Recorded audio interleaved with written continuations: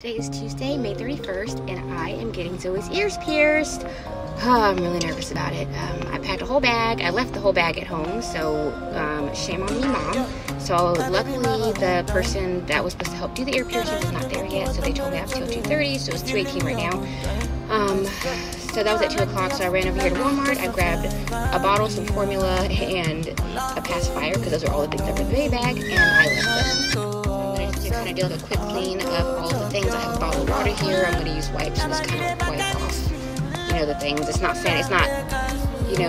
boiling them in water or anything, but it's all I got right now. And I just want her to be comforted in this time.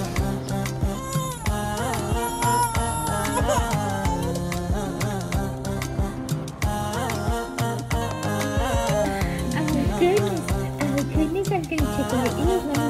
Let me get right here. Let me get it. Okay. Let's see. Let me get right here.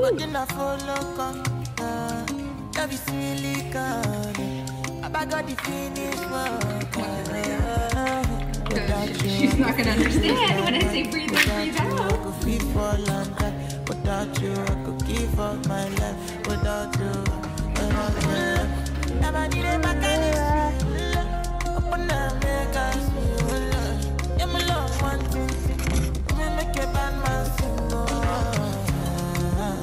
Okay, so I tried to record it, but it was hard because it was only me, and I had to keep her head still, so it was either like keep her head still, make sure that her ears are pierced correctly, or try to record and her ears never get pierced. So, but she did okay.